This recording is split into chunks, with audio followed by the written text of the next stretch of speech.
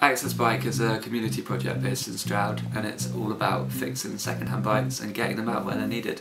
Since the project began, we've done up almost 100 bikes and got them out to the Stroud community, to the people that would benefit most from them. We've just moved into a new venue.